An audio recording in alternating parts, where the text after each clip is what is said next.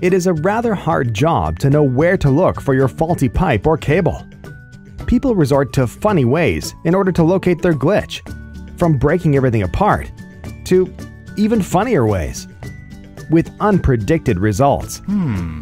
LARA project will develop a mobile handheld device to assist the utility management professionals on the field. The LARA system will guide utility field workers by helping them see the 3D models of the underground grids, such as water, gas, and electricity grid, without random digging or asking the moles. The device will integrate state-of-the-art technologies in the domain of positioning and sensors, computer graphics, augmented reality, and 3D GIS geo-databases.